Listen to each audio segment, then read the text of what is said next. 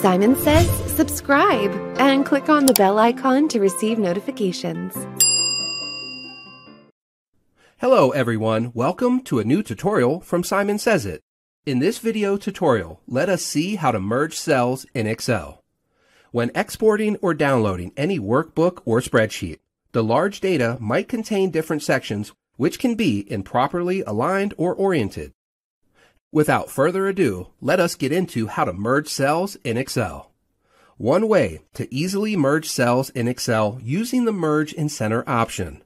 To merge the cells, first, select the cells you want to merge. After selecting the cells, navigate to Home. Under the Alignment column, select Merge and Center.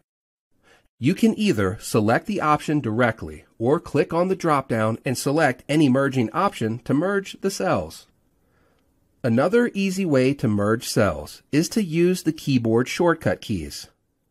To merge cells using the keyboard shortcuts, first select the cells by holding the Shift key and using the arrow keys to select the adjacent cells. Now, hold the Alt key and press H.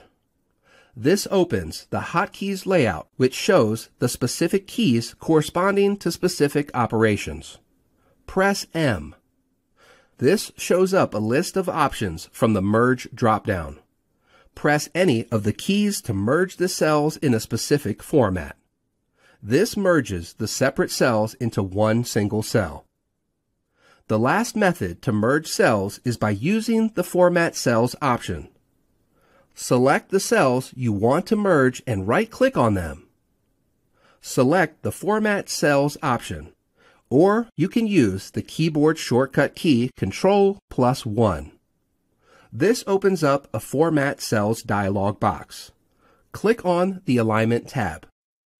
Under the Text Control section, check the checkbox for Merge Cells and click OK. This merges all the selected cells.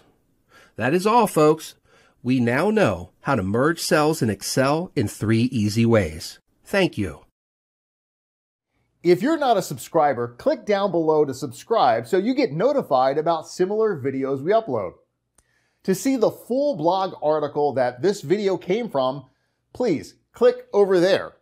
And click over there to see more videos from Simon Says It.